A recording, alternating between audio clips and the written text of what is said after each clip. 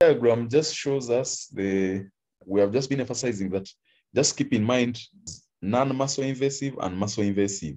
And we said T2 is when the muscles are involved. And so we consider non-muscle invasive bladder cancer to be those tumors that are only limited to the subepithelial tissues.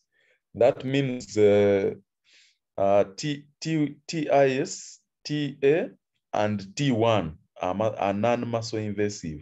And from T2, then you start to call these cancers muscle invasive. So how do these patients present? Transitional cell carcinoma has a different presentation from squamous cell carcinoma. In transitional cell carcinoma, you have painless hematuria, okay? And the hematuria may be alarming and heavy. And how do you know this? We discussed it when we were discussing the symptomatology in urology. And we said for you to think that hematuria is very significant, the patient will usually have reported clots. He will report hematuria, but he will also report that there are clots when he's passing urine. And for transitional cell carcinoma, there is no correlation between the hematuria and the bladder cancer. In other words, the patient may have a very small tumor, but which bleeds very significantly to cause alarming hematuria. For squamous cell carcinoma, the symptoms are usually those that arise from chronic cystitis and bladder irritation. In other words, these are patients who will have nocturia. They may have urgency and frequency, and of course, lower abdominal discomfort. In the other clinical presentations, suprapubic mass, and by the time you feel a suprapubic mass, this tumor is probably advanced. And then, of course, there are things we call shreds. They are sort of like necrotic tissues passed in urine. And these ones also are a symptom of bladder cancer. The patient may also have foul-smelling turbid urine, may have lower limb edema, because we already said that the lymph nodes involved could be the external iliac lymph nodes. And we know these ones drain the lower limbs. So if they're involved, then you may have lower limb edema. Then you may have hematuria, which may be minimal, not like the gross one. And then, of course, we said most of the tumors are the trigone, and we know that the trigone is near the bladder neck. So the tumor may cause obstruction, bladder outlet obstruction, and therefore leading to urine retention. Then we may also have hydroureteronephrosis, because the trigone, that means it is very easy to find the ureteric orifices involved. And so you may have obstruction of these orifices, which will lead you to have hydronephrosis.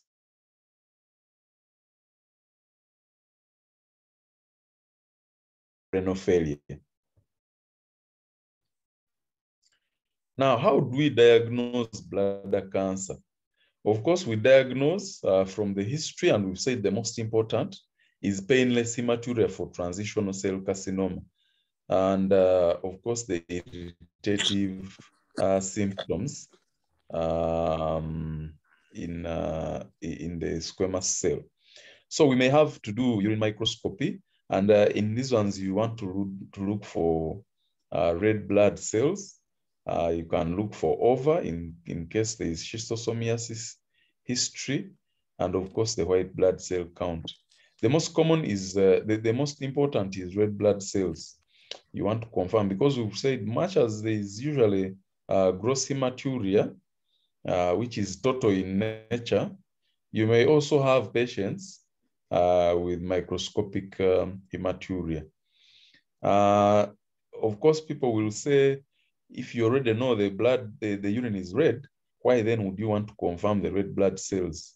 But we know that there are other things that can make the urine red. So it is always important to do the urinalysis and you confirm red blood cells. And then you can also do urine cytology, get some urine, send it to the pathologist, and they look for the cancer cells in the urine. Renal function tests are important because we already said that because these bladder cancers can cause obstruction, they can lead to renal failure. Ultrasonography is usually the initial imaging investigation, and it will show you the bladder tumor in the bladder, but it will also show you hydroureteral nephrosis if the tumor is causing obstruction of the upper urinary tract. Abdominal CT scan is very important in telling you how deep the tumor is, local invasion, and of course lymph node involvement. The most important investigation is cystoscopy. You take a biopsy, and of course you also do the bimanual examination under general anesthesia or spinal anesthesia. And this is important because the bimanual palpation or examination gives you an idea whether the tumor is already perivesical or if the tumor is not. And it is important in deciding which surgery you may have. To give you the histology results. Now, these histology results should tell you the type of the cancer and should also tell you whether this cancer is involving muscle or not. In other words, it should differentiate whether the tumor is muscle invasive or non-muscle invasive. This is just a picture showing you ultrasound scan. Let me just pick the pointer. It's just demonstrating hydronephrosis in this picture. You can see that the calyx is dilated, and then it is showing you a stone there. And then, of course, this is a scan showing you a bladder tumor. This is urine, this dark thing, and you can see an irregular mass all the way. Okay, so this is the bladder tumor. And the ultrasound usually will give you an estimate of the size and the location of where the tumor is. Now, how do we treat this bladder cancer? All modalities of cancer treatment can be used either single or in combination. And the treatment depends on the cancer type that you have. Surgery is the best treatment. And the first one is endoscopic surgery. We discussed about endoscopic prostatectomy.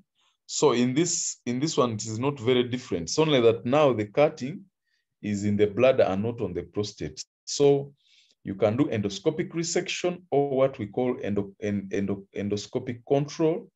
And this is done only for transitional cell carcinoma.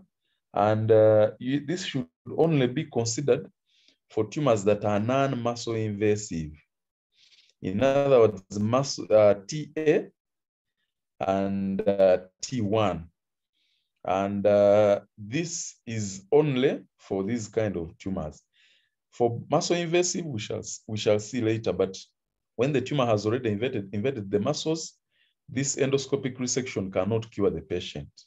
So it has no role in this scenario.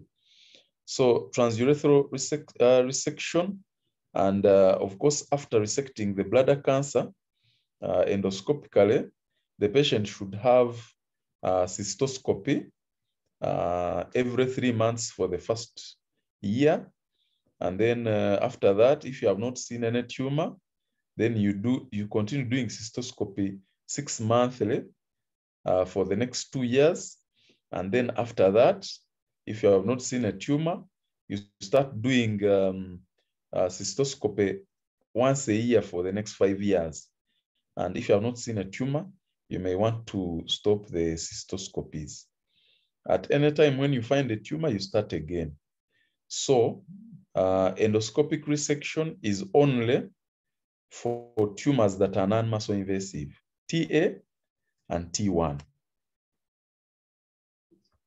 The other modality is intravesical chemotherapy or immunotherapy. If there's a high-grade tumor, or if you resect these tumors and they recur. What I forgot to emphasize is that these bladder cancers actually recur. So that's why we need to keep doing the cystoscopies so that you find the tumor early and you resect it early. Recurrence. And so when you get patients who have got recurrence, then you should, in addition to resection of the tumor endoscopically, then you should also add either chemotherapy or immunotherapy, intravesical. In other words, you are putting this drug in the bladder. And in the chemotherapy, we usually use mitomycin C, and in the immunotherapy, we use BCG. BCG is a live attenuated vaccine, and therefore, after cutting, you cannot instill it immediately. Otherwise, you'll get sepsis, severe sepsis. So usually you give the BCG 2 weeks after the resection. And for mitomycin C, which is chemotherapy, this one should be given immediately. And that's the difference. The other modality you can do is segmental resection. And this is more common in adenocarcinomas. We say the adenocarcinoma is more common in a persistent urachus. And so this tumor can be resected very safely because it will be very far from the trigone. Segmental resection is not possible if the tumor is at the trigone or near the trigone. The other modality is radical cystectomy and urine diversion. And this modality is the treatment for muscle-invasive bladder cancer.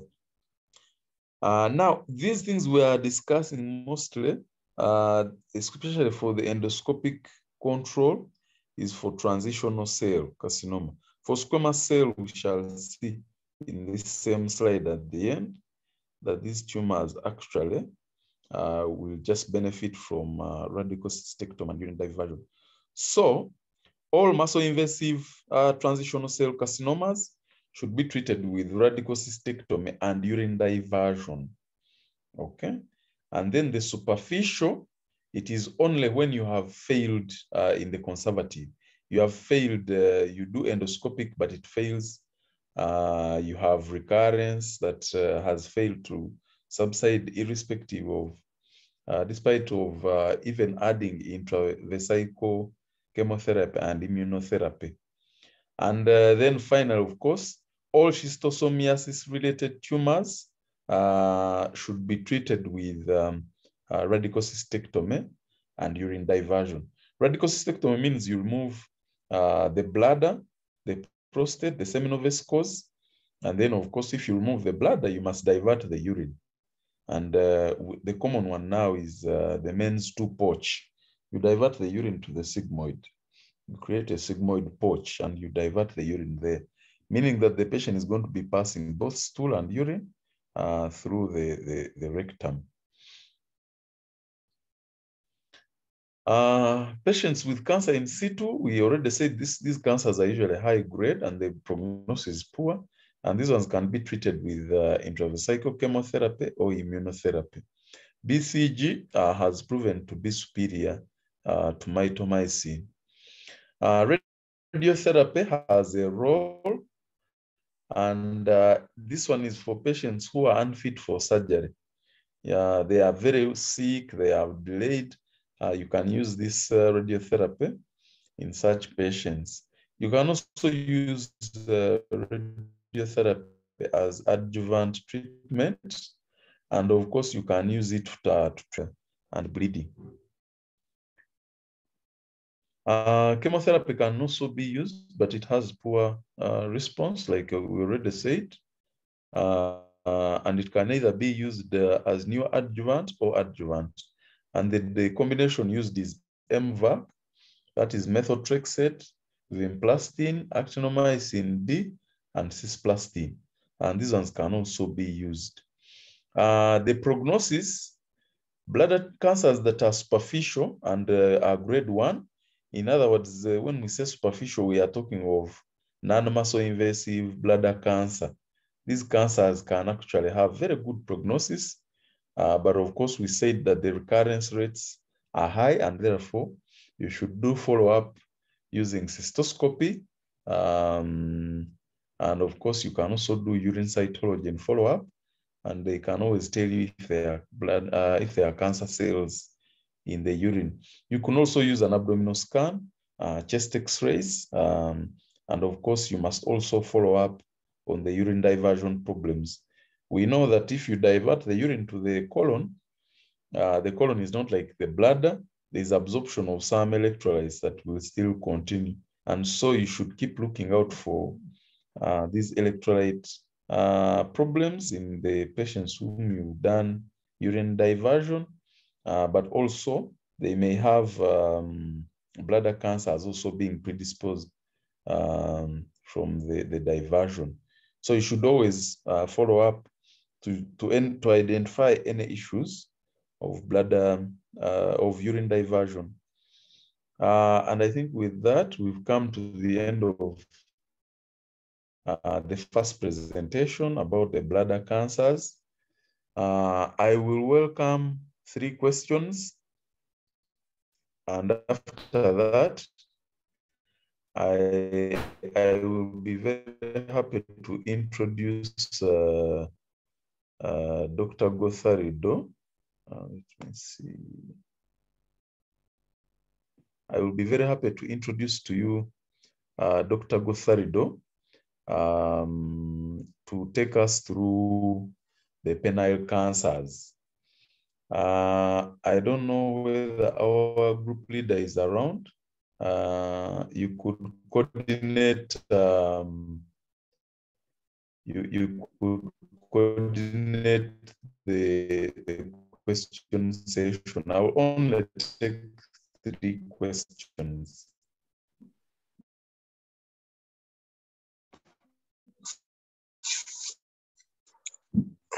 Yes, and thank you. Yes, we have 2 hands. Yes. We have 2 hands and 1 question in group. So I'll ask Chintu to unmute and ask his question. He was the first to put up the hand. Yes, thank you, Paddy. I just want to ask Dr. Marvin why it's important that we do segmentary section as far away from the trigone as possible. Okay, thank you for your question. Of course, we know that the trigone has many structures, as bladder neck, and the resection there may actually cause injury to the ureteric orifice. And that's why it is very good that you only consider segmental resection away from the bladder neck, from the trigone. So if the tumor says in the dome, if it is in the dome, it is very easy to do segmental resection. But this surgery should not be done in the trigone because you will injure the ureteric orifices. You may even ligate them. And of course, if you do that, then you'll urinary tract. Yeah. Okay, thank you, doctor. We have 1 question in the chat which says, doesn't urine diversion lead to anal incontinence? Secondary, doesn't it predispose the patient to pyelonephritis? That is from Addison. Yeah, Addison, thank you very much for your question. So there is no way the urine diversion causes incontinence, because when you do that diversion, you are counting on the anal sphincter, and we know that the anal sphincter is very good. It is able to control gas, liquid, and solid. So when you do urine diversion, it doesn't cause incontinence. You actually utilize the anal sphincter to achieve what we call continent urine diversion. There are other surgeries for urine diversion that are non-continent, but this one is continent, and the patient is trained on how often to open the bowels, and they don't have any problems with incontinence. Probably what is important is that before you do urine diversion, this kind of urine diversion, you should be certain that the anal sphincter functions normally.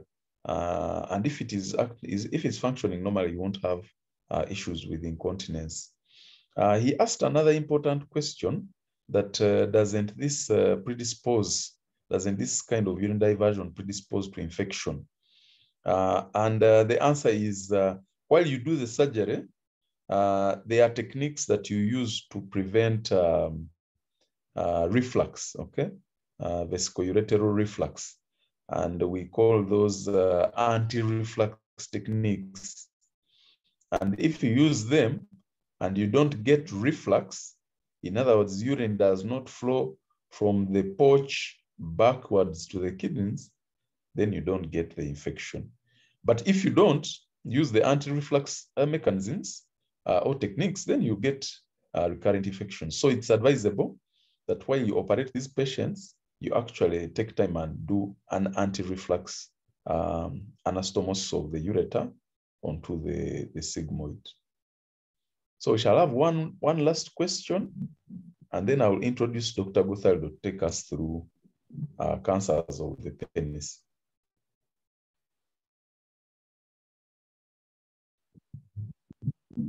The last one was from Tony Chakamide, had raised up his hand, but he put his question in the chat. Urachus, before it causes issues, after all, that is his question. Yeah, that's a very good question. And we know that those congenital anomalies are usually sorted early.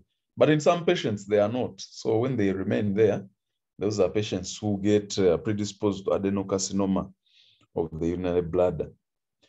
Now, with that, I would like to thank you for your questions and for being very attentive. And I would like to introduce Dr. Gothaldo, who is our SHO. He's almost done with the course, and he has rotated in urology, and he is going to take us through penile cancer. Dr. Gothaldo, I welcome you, and I request that you share your screen and start your presentation. Thank you. Okay, thank you, Doctor, for introducing me. Yeah, I'm ready to take you through the penile carcinomas.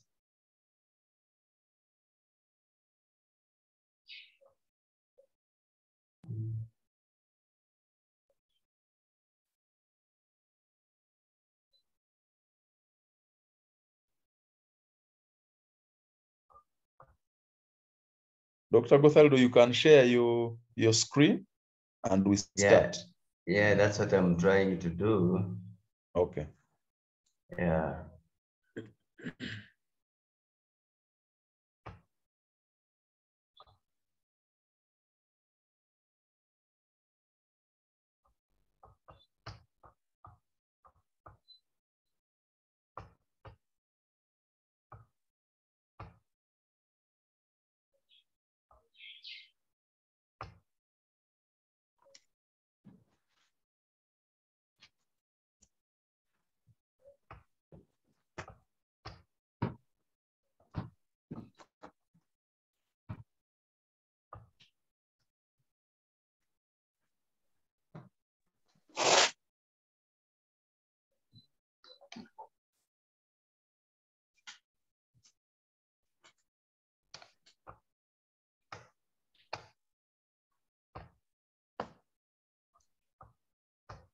Okay, good morning, everyone.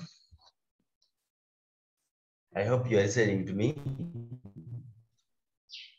Yeah, I'm going to take you through the cancers of the penis. But before we talk about the cancers of the penis, we need to first talk about the premalignant lesions. Lesions that occur earlier before penile cancers develop. And this is the flow of what you're going to.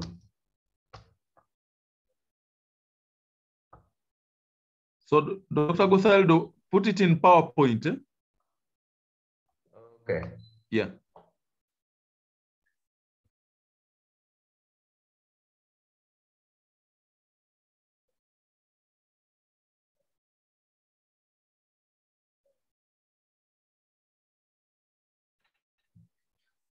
So we shall first look at the introduction, and then in introduction we shall look at the anatomy and then lymphatic drainage. We all know the anatomy of the penis. I put a few diagrams to remind us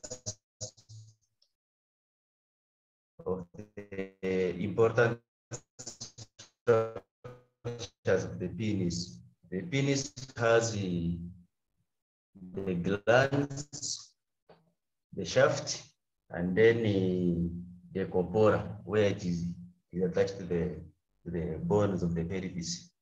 Then cross-sectionally, we are able to see it has the outer side, it has the skin, then it has the superficial fascia, deep fascia,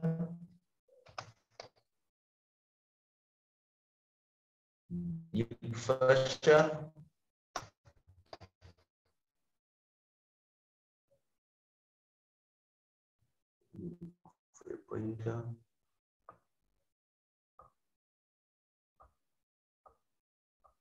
Okay, we are looking at the skin, superficial fascia, deep fascia, and then between the deep fascia, there is a tunica albigenia that surrounds the corporal bodies. And one where we have deep artery of the penis, and then dorsal artery of the penis and the nerves, plus the venous before we go into the cancer of the penis. The lymphatic drainage, lymphatics from the prepuce, these ones, they connect with the lymphatics from the foreskin, and they drain to the superficial inguinal nodes. And then the lymphatics from the glands, they combine with the lymphatics from the corporal bodies, and they drain into the deep pelvic node.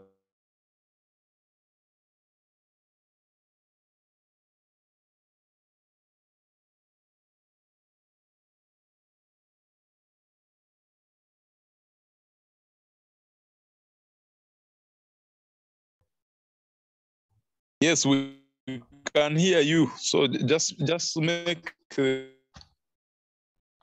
Okay. Sorry for the. Make it a PowerPoint. Go to PowerPoint and then you proceed. You went off. I think you went off when you were starting the pre-malignant lesions.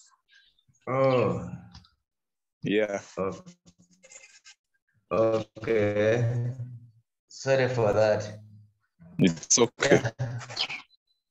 Yeah, I was still discussing about the malignant lesions, and one of them was the carcinoma in situ. And then, as I had said, it normally has two presentations. One of them is erythroplasia, penis and the prepuce. And then we have also the Bowen's disease that involve the penile shaft and the perineal region. Both of these tumors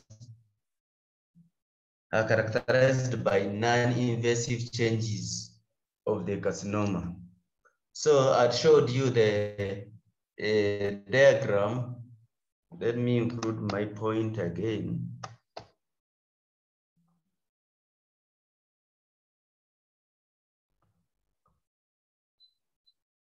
So this is a diagram of that is showing the penile papillomatosis. This patient presented in OPD with the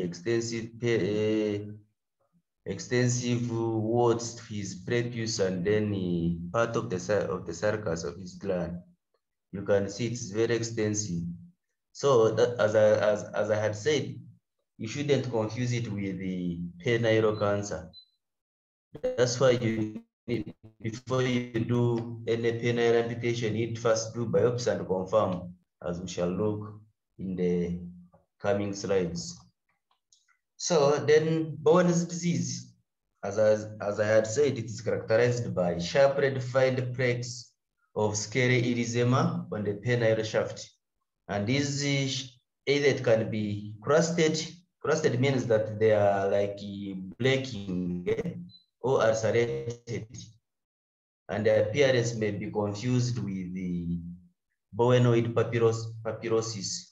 And 5% of these patients they tend to develop an invasive disease if the disease is not treated.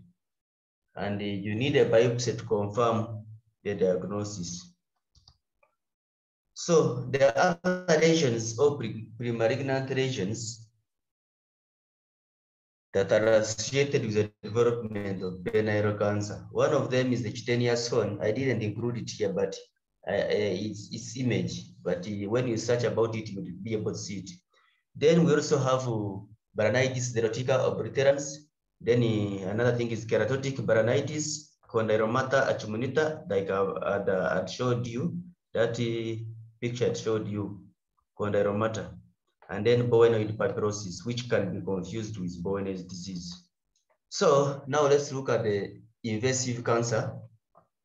Here we have a picture that is showing this. What you're seeing here is the penis, and it is characterized by hyperkeratotic skin, as you've seen. And then inside the prepuce, which cannot be retracted by now because of the invasive nature of the disease. That's when you'll be able to say that there's a malignancy. Here, the second picture, the penis had undergone autoamputation and the inguinal lymph nodes had been infiltrated, and there is extensive sepsis that's going on as one of the complications of these penile malignancies. So the invasive cancer, it only accounts for 0.4 to 0.6 of all malignant neoplasms. Worldwide, its incidence is declining, and it's a disease of old men with an abrupt increase in incidence in the 60th decade of life. Studies done in America, they have found out that there are no racial differences between whites and blacks. So both blacks and whites are affected with the same manner. So the risks, who is at risk of developing this penile cancer? Patients who have not had circumcision, especially in early childhood. The studies have shown that if you did a circumcision in late adulthood, it doesn't protect you from getting this disease. It's only when you have had neonatal or childhood circumcision that you are prevented from this disease. People with poor hygiene who don't clean their penile, they don't, and then people whose foreskin cannot be retracted, like in phimosis, and then people, males with multiple sexual partners. In multiple sexual partners, you are likely to contract these human papillomaviruses, which are likely the culprit of causing these diseases. Then human papillomavirus infection, smoking, and then penile lichen sclerosis. Another risk factor. Hello, can we mute? Another risk factor is HIV.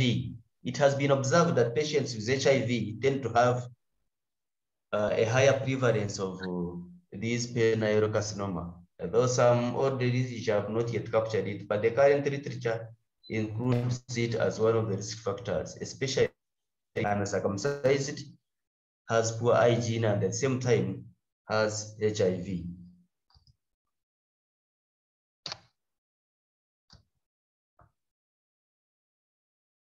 Are we still together? So how do you prevent? Hello? Yes, okay. we are with you. We are with you, Dr. Gothaldo. Just go on. Okay, then prevention. Prevention, how do we prevent this cancer? One of the preventative measures is to do early neonatal circumcision, which has been shown to prevent this disease. And then the other thing is behavioral changes. And in behavioral changes, we need to stop smoking. You reduce on the number of sexual partners that you have had in your life, if you have not had them. Then you also practice good hygiene, especially to those people who are not circumcised. You need to clean your prepuce very well, and you remove the smegma, that white stuff that is between the prepuce and the glands. You need to always clean it off and then dry your penis very well. So let's look at the natural history of the disease. It begins with a small lesion that gradually extends to involve the entire glands. And this lesion can start at the prepuce or the corona of the penis, and then spreads from there. And its appearance may be looking like papillary, like the first picture I showed you, or it can be exophytic, or it can be flat, or you can have an ulcer that may be confused with like simple infections like herpes viruses. And it has been shown that flat and ulcerative lesions have tendency towards other nodomates, and it is associated with a poor 5-year survival. The rate of growth of papillary and ulcerative lesions are similar. Lesions which are more than 5 centimeters and those extending over 75% of the shaft are associated with increased incidences of METs and decreased survival rate. If these patients are left untreated, then they are going to have penile amputation, like the other picture I showed you, when a patient who had extensive groin lymphadenal parcel infection, lymph node sepsis, and then penile auto amputation. And B, there is something to note, especially with the anatomy of the penis. The Barks fascia acts as a temporary natural barrier to local extension of the tumor. And this Barks fascia is the one that protects the corporal bodies from other invasion by this tumor. And then if a tumor has penetrated the Barks fascia and the tunica beginia, then there is invasion of the vesicular corpora and establishes potential for vesicular dissemination. Bladder and urethral involvement are rare, but they still occur. And the earliest route of dissemination is the regional lymph nodes, especially the femoral and the iliac nodes. Metastatic enlargement of the regional nodes leads to skin necrosis, chronic infection, death from sepsis or hemorrhage secondary to the erosion into the femoral vessels. And the death occurs in majority of untreated patients within 2 years.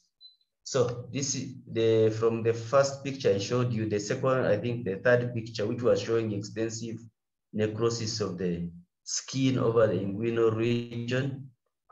That is what here he was trying to explain. So how does it present? We have the signs. It can present with a small penile lesion, or it can be an induration of papule or water growth.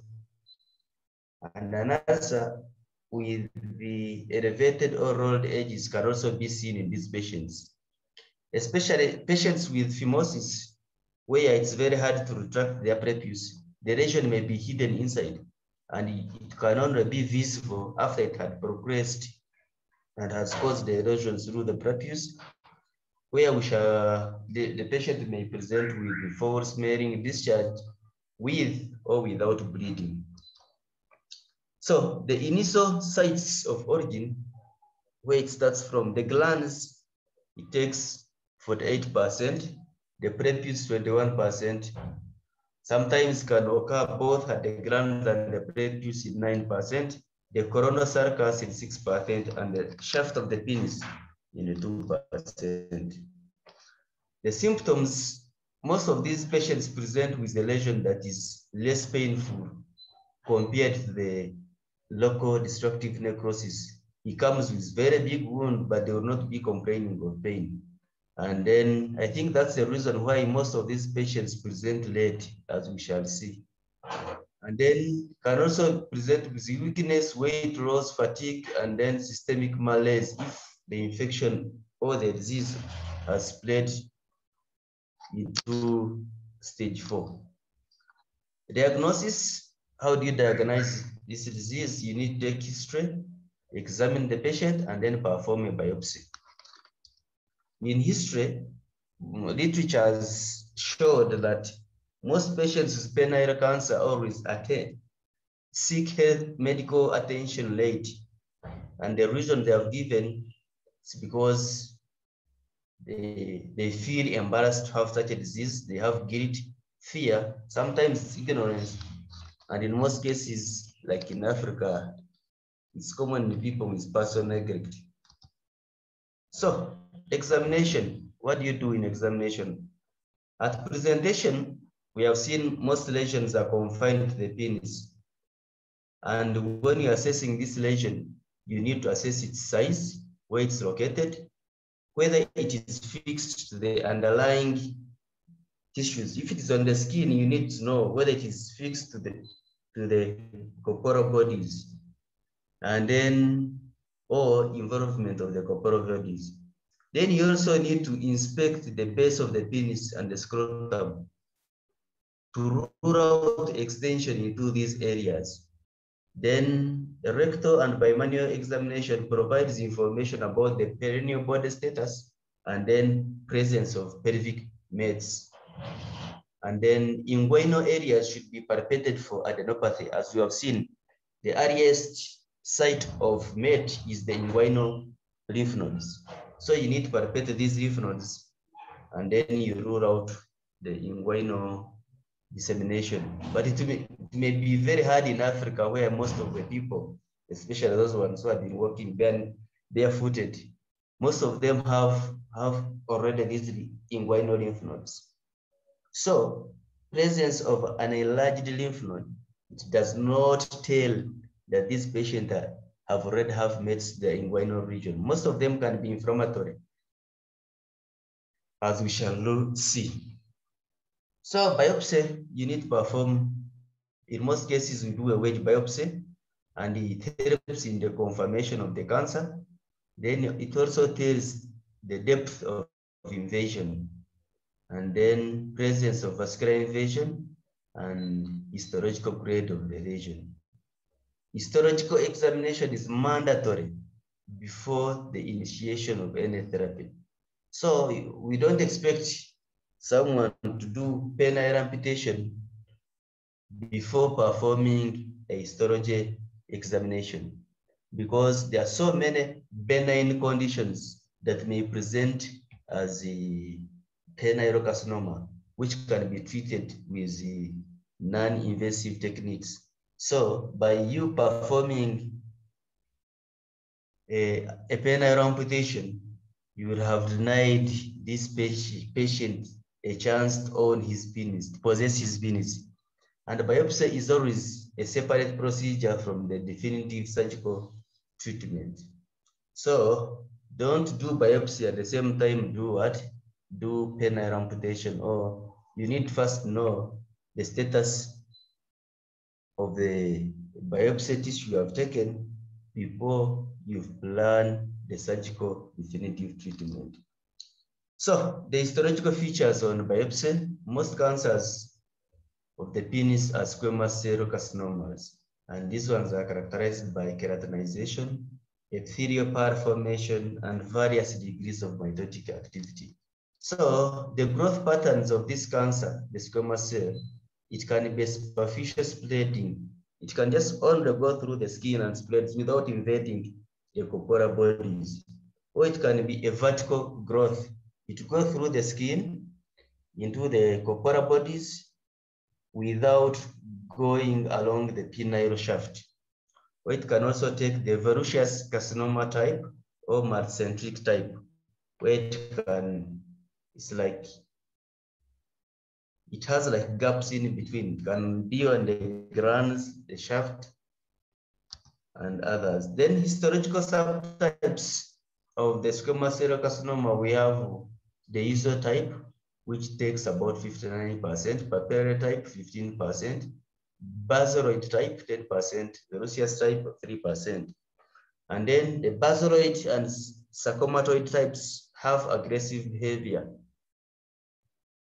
So they tend to spread area compared to the other types. Then the basaloid type is associated with HPV infection in almost more than 80% of the cases. So this squamous cell carcinoma is graded based on level of differentiation, and then nuclear pleomorphism and the number of mitosis. And it is graded into a high grade or a low grade lesion. Staging, how do we stage it? We use TNM classification. And then there is another staging which is student friendly, which stages the penile cancer into stage 1, 2, 3, and 4. Stage 1 is confined to the glands and the foreskin. Then stage 2, when a tumor has invaded the penile shaft. Stage 3, when it has invaded the regional lymph nodes, and stage 4, when you have distant mets to the pelvic regions. Differentials, when you have a patient presenting with a penile ulcer, what are other causes? Penile condylomata acuminata. I showed you one of the drawing or one of the pictures, the first picture I showed you. Then you can also have baranitis sclerotica obliterans. It can be infections like chancroid, herpes. It can also be tuberculosis, and then syphilitic chancre, where we have lymphogranular venereum. So there are so many other diseases that present like penile cancer. That's the reason why you shouldn't do penile amputation before you perform a biopsy on these patients. So management, you need first stage it, and staging you use a examination and then investigative modalities. And then ultrasound is used to tell the nature of the lymph nodes, but it doesn't tell whether it can show you lymphadenopathy in the pelvis, but it doesn't tell you that these lymph nodes have current metastasis. So the only way to confirm that the disease has reached the lymph nodes is for you to do lymphadenectomy, and then you perform histology on the lymph nodes. But just basing on lymph node enlargement per se alone may not tell you that the cancer has reached those lymph nodes. And then surgical management, you can also do two forms of surgery. One of them is organ preservation surgery, and then another one you can also do radical penectomy. In organ preservation surgery, it is for early stages of the disease, especially patients who come with either carcinoma in situ or stage 1, where the disease is still limited to the prepuce. So in that case, circumcision and limited excision strategies can help the patient. And in this case, it spares the penile shaft and maintains the function and the penile length. Then there is Mohs micrographic surgery. It is also for penile carcinoma in situ, and then small superficial invasive tumor. Then laser ablation has also been used, but studies have shown that it has a high rates of local regional recurrence. So I think it's being discouraged. Then in the standard mode of treatment is the penile amputation. And then this one is recommended for people with deep invasive or high-grade cancers. And in this case, you can do partial or total penectomy with perineal urethrostomy, depending on the stage of the disease. If the disease is still localized to the penis, to the glands, and it has not yet invaded the corporal bodies and the lymph nodes, it has not spread even to the lymph nodes, there you may do partial penectomy. Total penectomy is when the tumor has reached, especially stage 3 and stage 4. Stage 4 mainly is for taking down the sepsis that may occur with lymph node suppression and the control of infection. But otherwise, in stage 4, when the disease has already spread to the deep pelvic lymph nodes, surgery may not help much. Then treatment of inguinal nodes. How do you treat the inguinal nodes? They are saying presence and extent of mets, the inguinal nodes, are the most important prognostic factor for survival of these patients. And the above findings affect the prognosis of the disease more than the tumor grade, gross appearance, and morphological pattern of the primary tumor. And the beauty of this tumor, it shows prolonged local regional phase before distant mets happen. And then this is a rationale for therapeutic lymphadenectomy. And studies have shown that lymphadenectomy alone can be curative and should be performed, though it is associated with the high morbidity, especially in patients with clinical negative groin nodes. So if you have a patient, before you do lymphadenectomy, you need first and understand the nature of the local lymph nodes. So not every patient is going to with penile cancer is going to have a lymphadenectomy done, because studies have shown that when you do lymphadenectomy, then these patients are going to have a worse life, because they're going to have edema of the lower limbs. They have a lot of comorbidities with this. So lymph node enlargement is mainly due to inflammation in most patients. So to do lymphadenectomy, you need first treat these patients for at least 3 months, and you see if the lymph node enlargement persists. If it subsides, then there is no need for you to do what? Lymph node dissection. And it should only be done in patients with positive nodes. Don't do in patients with negative nodes.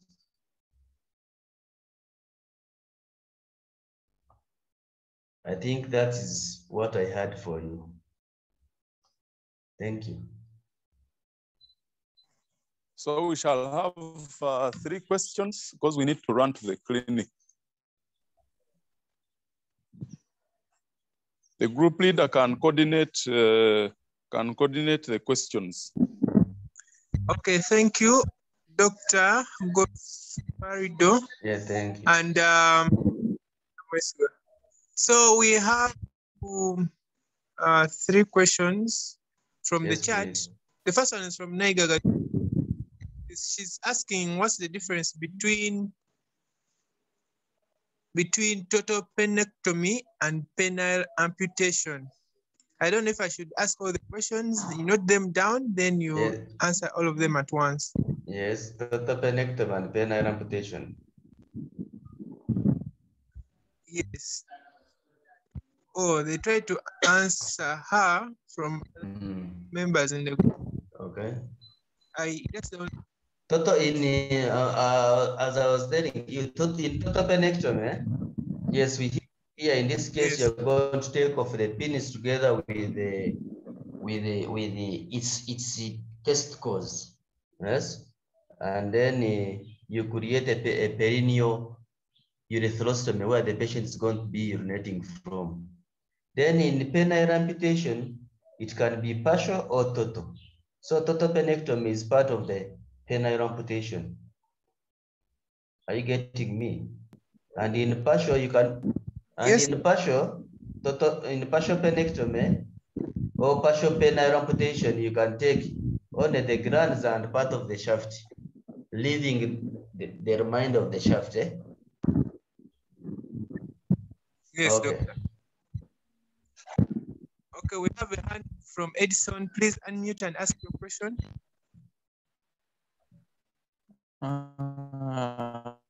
Thank you much, Dr.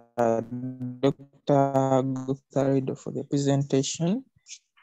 Penile cancer. We have seen that HPV. HPV is one of the risk factors. So in women who present with the HPV. So in women who present with the cervical cancer, is it mandatory to call upon their partners for further evaluation concerning penile cancer? Okay. So he's asking about the patients, the women who present with penile, with cervical cancer, having their partners. I think at this stage, I would advise them to go for screening. But if there is no lesion on their penile shaft or penile prepuce, I think there is no much, we shouldn't stress these men. Maybe I will call upon Dr. Marvin to give me a hand on that. But I think you've answered the question rightly. The screening should only be in men with suspicious lesions. If you find a woman with CS cervix and the husband is fine, there's no need. Okay, thank you for clarification.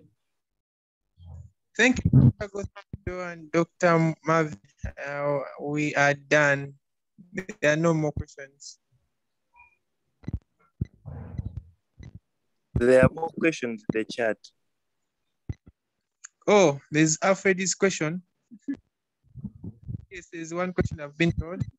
That why is penile cancer painless? Yes, the glans penis is one of the most sensitive parts of the body. That's just the natural history of the disease. So there's really no particular reason. It's just the presentation of the disease. As you may well be aware, most of the cancers are not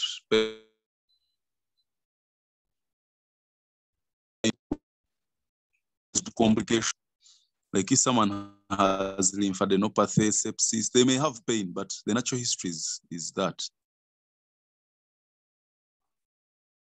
So I would like to thank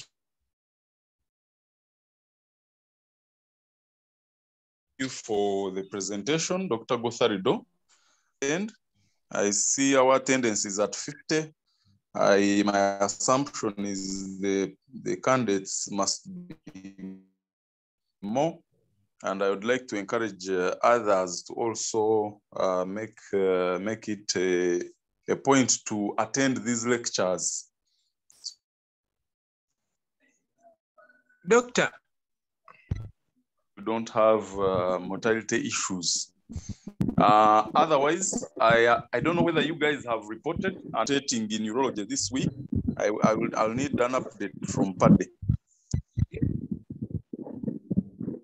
Yes, doctor. They sent letters to head of departments, and we remember there are 5 groups and there are 5 groups. So we shall have a group of 18 or 19 rotating next week. Different groups. So each group will have like 1 week on urology. So the rotations start next week, not this week. No, okay. Next week on Monday. So Monday we shall have theater, and those who are involved should be in attendance. They should also participate in preparing the patients. We have a new urology ward, and you will find it it's with the physiotherapy. We shall there. I expected to clerk the patients in groups, and every morning they'll be presenting and we discuss the conditions. Otherwise, with that, I want to wish you a nice weekend.